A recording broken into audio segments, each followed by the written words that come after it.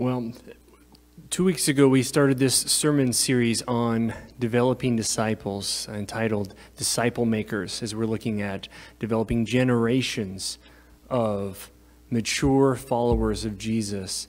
And this is what we're here for. This is why we as the church exist, is for this great commission, that no matter what may seek to divide us, no matter what we may disagree on, no matter what may, again, divide us outside of this building, that we come together and unite as members of the body of Christ who are on this mission together, working together, hand in hand, as different members of the body of Christ who, again, share in this mission with one another.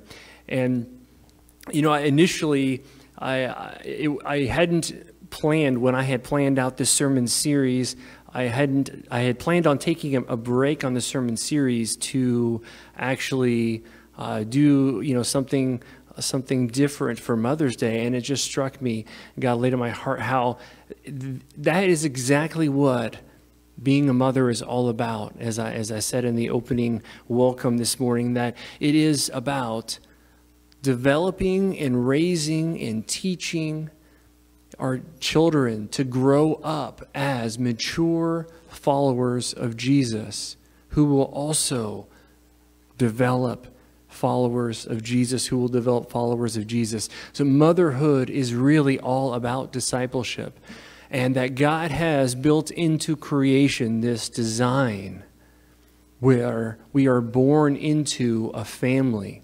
We are born into a family with need, where we have a mother and a father figure according to his design. Now, that doesn't always some of us, many of us grew up where that wasn't the home that we grew up in. But you can see in God's design that he built into it this beautiful discipleship structure of having a godly woman and man to raise and teach and develop the disciples from within their home. And that we get to live life with them, and not just teach them in words, but actually teach them in how we live our lives by exemplifying what that means. And so instead of taking a week off of our sermon series on discipleship, this morning we're looking at developing mature followers of Jesus through intentional relationships.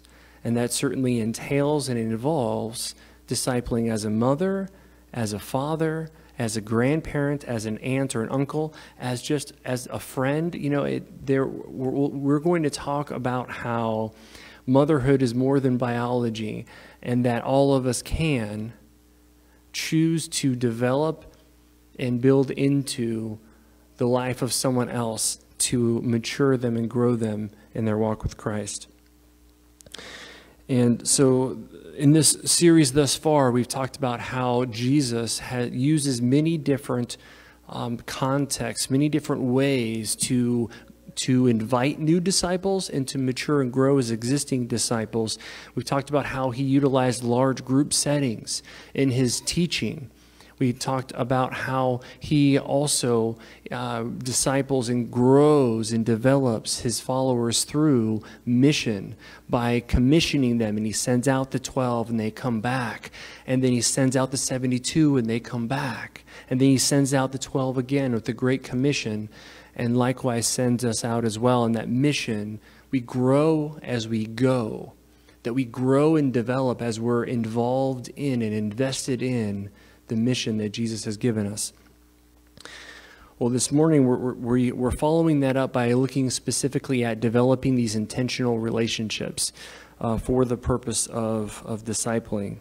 And rather than just hearing it from me, I wanted for us to be able to hear a story from someone else this morning. And so Danielle, if you want to come up.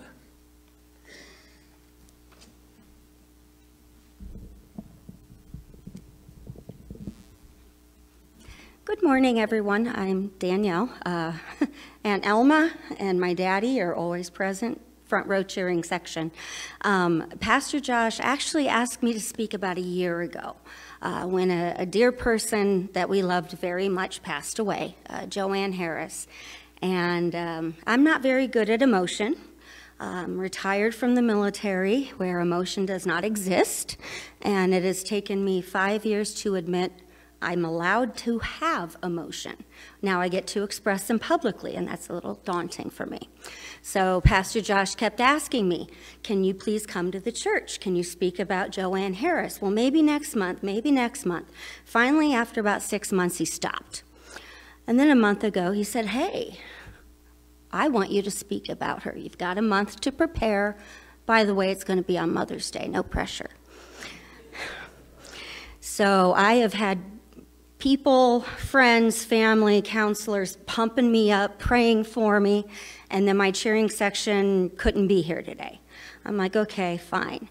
Well, then out of the blue, a cheering section I never even thought of showed up in full force to cheer me on. So if I need help, I'm going to ask my cheering section, spread out, jump up, and give me some high fives or something, okay? Love it, thanks. Okay, so we'll go ahead and get started. I am not a mother. I have no children. I am a proud guinea pig parent. I adopted Darwin and Rocco. After COVID, they were surrenders. I have no idea how old they are. But I am a proud parent of them. But I have not had the opportunity to have my own children. Next slide, please. In fact, I really didn't have much of a relationship with my own mother. I was the oldest of 4, and the kids came, and I had to keep helping, and I spent a lot of time looking at my friends' parents. Wow, why can't I have one like that? And they helped me out with various things, and okay, got on with it. Then about in my 40s, things started changing. Next slide, please. I was looking at retirement. I was looking at, I really want to have children. I was looking at, oh no, I've got the ministry. How the heck am I going to be able to figure all this out? I am all by myself. God, send me someone. And see, told you, emotions are a bad thing for me. They showed up all over the planet. I had women I had never even heard of sending me emails, giving me business cards, calling me on the phone, even in Guatemala, making sure that I knew I could do it. Random people at work. There is no religion in the military. But I would have people walk up to me and say, God bless you, he's got a plan. And these women were tough. They were scary. They were very, very well-read, well-educated, and phenomenal. And they took time to invest in me. When I wasn't quite sure I really deserved it because I had never had that from a mother before. Next. Then along comes Joanne Harris. I was coming back and forth between Virginia and Ohio a lot during my last assignment. And I love Pastor Jim. I've known him my whole life. He kept talking me up, but he also kept talking up this lady. She had her hair back in a slick bun. She had her glasses. She was dressed to the nines. She didn't smile or laugh overtly. She held herself with respect and prestige, and everyone adored this woman. I mean, you can see some of her accomplishments up here. I was terrified of this woman. Well, those of you who know me, I don't stay scared for long. I'm an EMT, and I run into the fire instead of running out of the fire. So I ran and I attacked this woman. I will not be afraid of her. She's standing outside, surrounded by a whole lot of ladies, and I just stand there silently. I was not acknowledged, therefore I did not speak. Eventually, the ladies peeled off. I turned to walk away, and she said, "No, you stop." I'm like, oh, shoot. She said, "Why haven't you spoken to me before?" I was intimidated. She's like, why are you intimidated of me? I should be intimidated by you. And that started our relationship. She was right there beside me for everything. Next slide, please. This is who she was to me. She nurtured me. She loved me. She told me and showed me how to love so I could love others. She guided me. If I was on the wrong path, hey, you need to get this way, get going now, might have been her response. I've gotten that a lot. Little smack upside the back of the head if necessary. But she showed me the right way to go. She motivated me. She pushed me. But she also protected me. I went through a very, very difficult breakup in September, right after we were released from COVID. Every single day, she called, she texted, she said, if you don't answer me within 15 minutes, I am coming over, I am beating down your door, and I'm dragging you out of the house. She was the only one who every single day helped to build me back up after I felt destroyed. She took care of me. But if I screwed up, she would tell me, look at this point of view. Be patient with people. Don't judge people. But also don't be so hard on yourself. You're allowed to fail. That is how you learn. Don't be afraid to love. Next, please. And so it was very difficult when she passed. I got to know Tiffany in the back. And Joanne was a very wise, intelligent woman. Anyone ever met Joanne? Hands? To know her was to love her, right? But she could be intimidating. She knew her stuff, and she stood firm on her beliefs and her desire to love people. She ran our women's prison ministry. That still scares me. I've not overcome that one yet. But she did it all. She prepared me for when she died. She kept talking to me about Tiffany. Tiffany, gotta go meet Tiffany, gotta go meet Tiffany. Fine, I'll go meet Tiffany with you. So she took me over and introduced me to Tiffany. As Joanne had a stroke and her health started failing, Tiffany was right there beside me, and I was right there beside her. The last time I saw her was a few days before she passed. She really couldn't speak very well. But she motioned me to sit beside her on the bed and hold her hand. And we laughed and we cried and we hugged. And our last words were, I love you. A couple days later, I woke up with a dream. Have you ever woken up with a dream? You can kind of remember parts of it, but you don't know exactly what it was you dreamt. Woke up with one of those. Didn't think much of it. Then Tiffany called to tell me she had passed.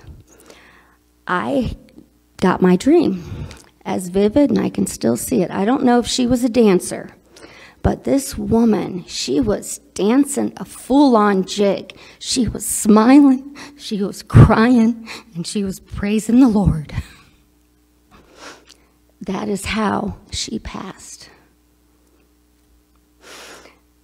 And I didn't realize it until I was asked to speak at the funeral. I saw the other half of Joanne Harris right in front of me in Tiffany. All the qualities I don't have, she has. And I like to think that I have some qualities that Joanne has as well, so we can help each other through. What a mother.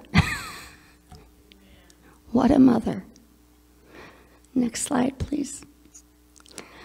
So now, this has changed my life. I have gone through so many different things, so many hurtful, painful things. But I'm not a nobody. Joanne taught me I have something to give.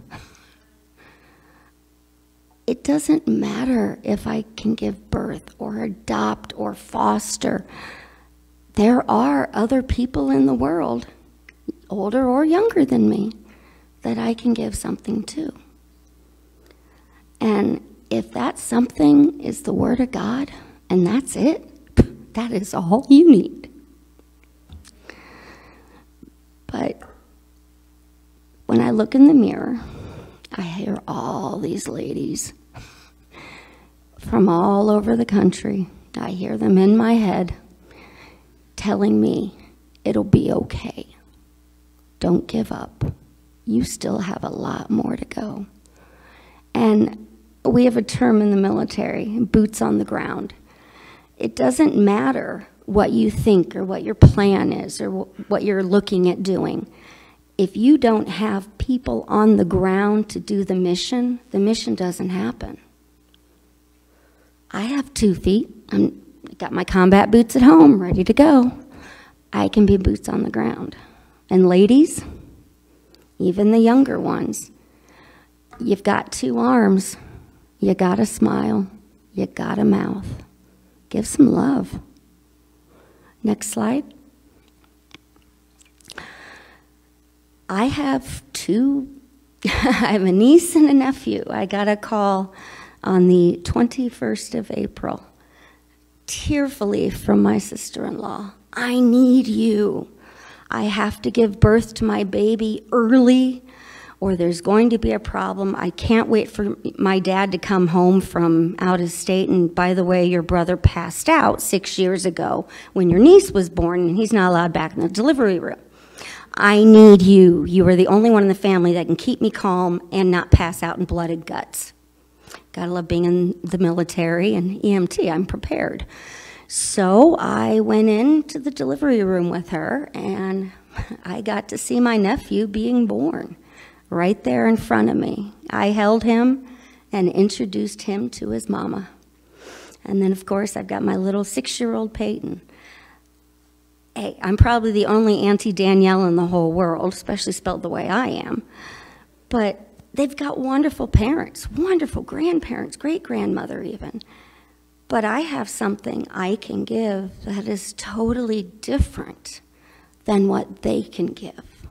Because my experiences, where I've tread, the miracles I've seen, the lessons I've learned, the places I've been, I have something I can still give, and I'm going to keep kicking butt at being an aunt.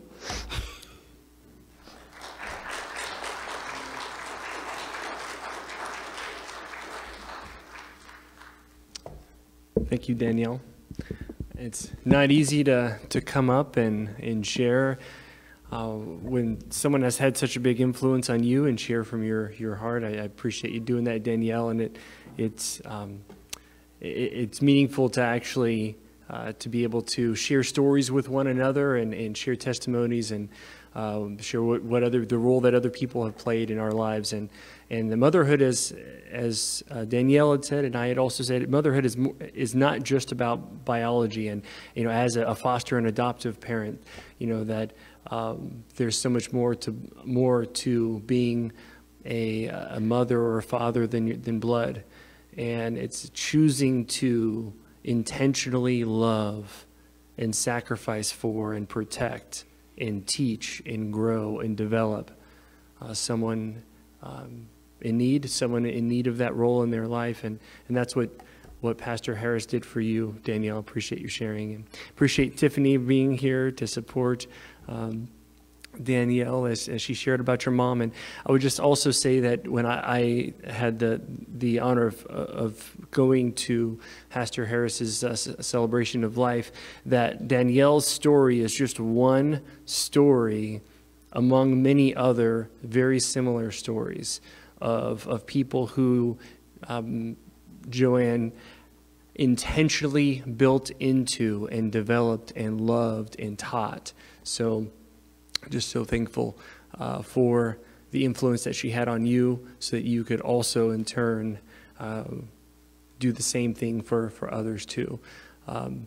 And so, okay, so Tiffany, if you would like to share a brief word with us as well. I had asked her last moment. We don't usually have the pleasure of having her with us, and I just thought, it would be great to hear from her as well.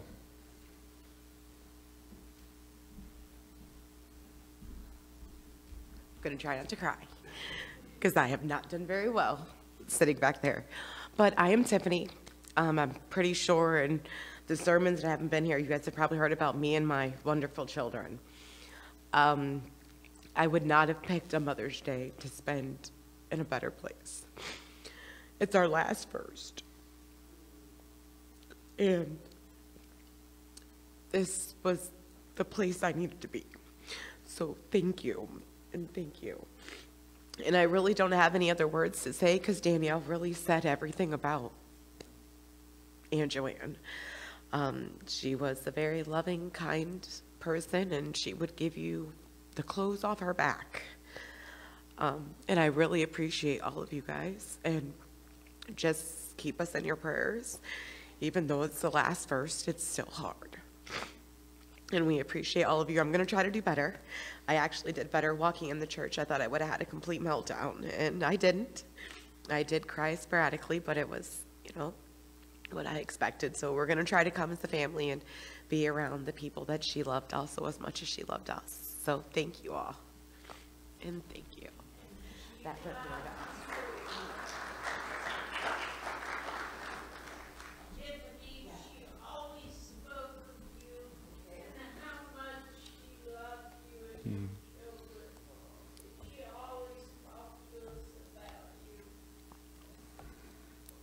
Thank you, Dolores. Thank you, Tiffany.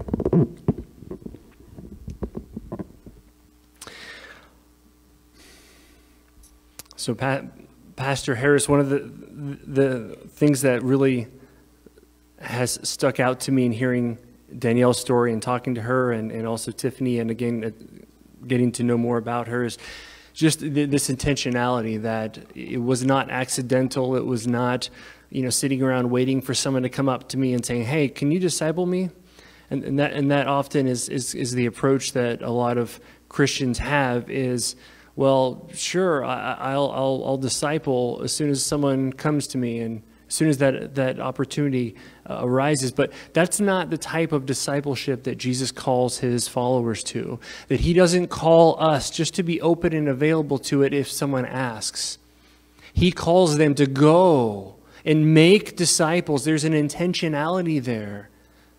And we read from 1 Corinthians, Paul's words of follow my example as I am following Jesus. And isn't that how we need to be so closely following Jesus that to follow us is to follow him? That as a mother, as a grandmother, as an aunt, as a father, as an older person who's discipling a younger person, isn't that what it means to actually say, I am following Jesus so closely that if you just model what you see and what you hear, that you are going to find yourself closer to Jesus. That the footprints that I'm going to leave behind for my kids to step in lead to the cross.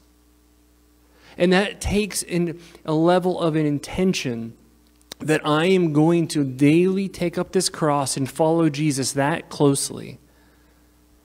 And this is what Jesus calls his disciples to, make disciples with this level of purpose and intentionality. It goes beyond just being open to say yes when someone asks us, but it entails that we be actively pursuing, that we actively be going out and looking for relationships that we can build into someone else. Take them out for coffee. Meet them for breakfast. Invite them over to your house. And that could be someone in your family, could be someone in the neighborhood, in the community, someone here in the church. Maybe it's being involved in the children's ministry. Yes, we need people down there. Maybe it's being involved in the youth ministry. Yes, we need volunteers in the youth ministry. Maybe it is launching a brand new ministry that does not yet exist here at Wintergreen.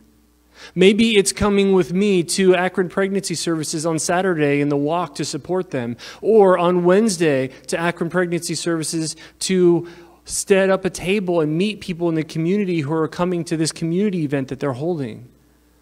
There are so many different ways, but it entails that we be open to and actively say, Jesus, here are my hands, here are my feet, here's my voice, use me. Open my eyes to the people around me. That you want me to influence for you. I pray, Lord, that you would draw me so near to you, that I so faithfully live out your word, that those watching me are seeing the gospel lived out before them. And that again, by following in the footsteps left behind, they're being led to the cross. And we see Jesus having this level of intentionality as he goes to the woman at the well. See, Jesus doesn't go sit at the well and wait for her to say something. He doesn't just sit back and wait for the 12 disciples to come to him and ask him, hey, can I follow you? No, Jesus goes to them. He goes to Levi at his tax collecting booth. He goes to Andrew. He goes to John, to James and John as they're fishing. He goes to them and calls them to follow him. And Jesus has this intentionality, and he sends his disciples to go out and do the same.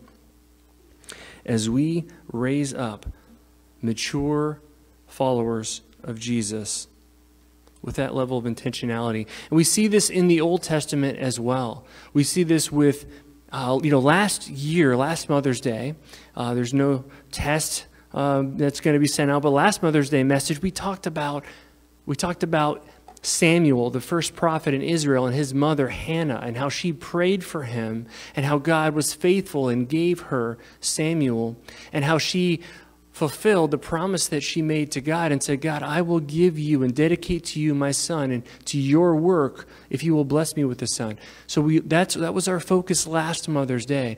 Well, also beyond that, after Hannah follows through with that and brings Samuel to the temple, that she has played a role in discipling him and teaching him. It's not until after he's of this child-rearing age that she brings him to the temple. And then from there, Eli teaches him and develops and disciples him. And even though Eli struggles with his own kids, we read in 1 Samuel, he does play a role in developing and leading and guiding Samuel as he responds to God's call on his life.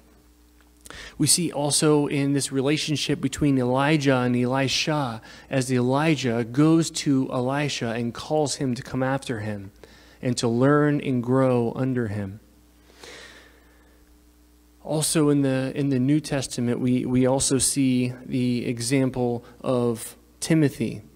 And I love this picture that Paul paints of Timothy and his being discipled within his own home in this lineage of generations of disciples, where we read in 2 Timothy chapter 1, verse 5, where Paul writes to Timothy saying, I have been reminded of your sincere faith, which first lived in your grandmother Lois and in your mother Eunice, and I am persuaded now lives in you also. This same faith that first began in your grandmother and then in your mother and now in you.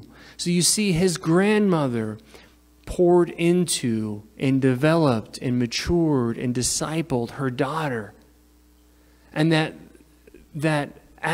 being discipled and being taught and shown by example, that Timothy's mom then raises him likewise as a faithful follower of Jesus. So we see this generation after generation. And for many people, you might say, well, but that's not my family. My parents didn't live that out. My parents were terrible examples. Maybe they preached it, but they didn't live it. Maybe their words were over here, but then their footprints go over here by what they did, what they said, and how they lived their lives. And that is a challenge for people who grow up without that example of, I don't even know what a godly man looks like. I don't even know what a godly woman looks like. What does a godly marriage look like? How do I be a godly parent if I didn't have someone exemplify that to me, if someone didn't paint that picture to me in my own home?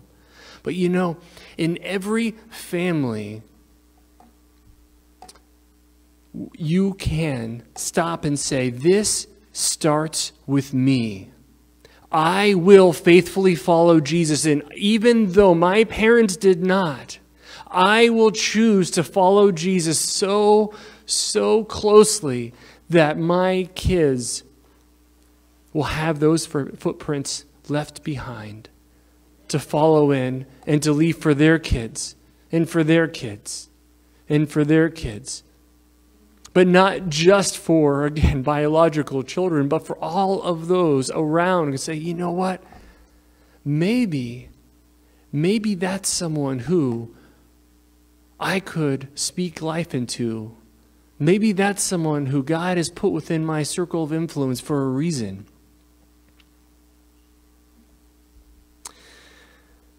I love also in 2 Timothy in chapter 2, Paul says, you then, my son, speaking to Timothy, be strong in the grace that is in Christ Jesus, and the things you have heard me say in the presence of many witnesses. Entrust to reliable men who will also be qualified to teach others. So Paul is saying, what you have heard me teach you, how I have poured into you and discipled you, would you then go and teach others so that they also can teach others? We have 4 generations of discipleship here in these 2 verses that Paul writes to Timothy. I have poured into you so that you could pour into someone else who will then pour into someone else. That is what it means to develop generations of disciples, of mature followers of Jesus. And that is what happens when we are faithful to answer that call. Not because we're so good at it. You might say, well, but I'm not, how can I lead someone else? I'm struggling myself. But like we talked about with the mission last week, that as we pursue these relationships, as we pursue pouring into other people's lives, even as we struggle, Jesus can and will use and bless that.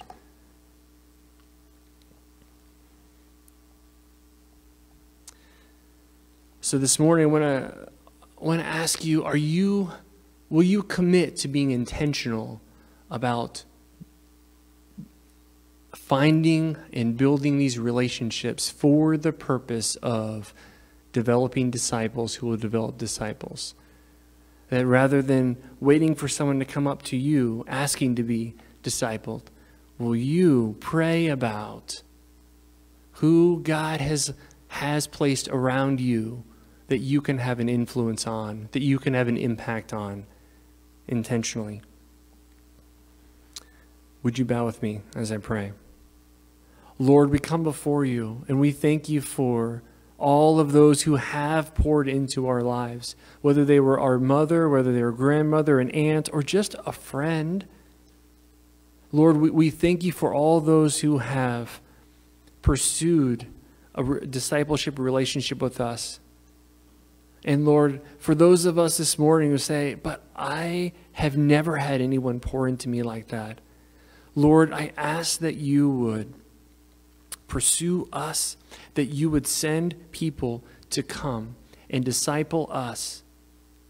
And that, Lord, that we wouldn't just sit around waiting, but Lord, that we would obey you and your commission to go out and make disciples, and along the way, you will grow us. Would you use us, Lord, on your mission to make disciples? It is in your name that we pray. Amen.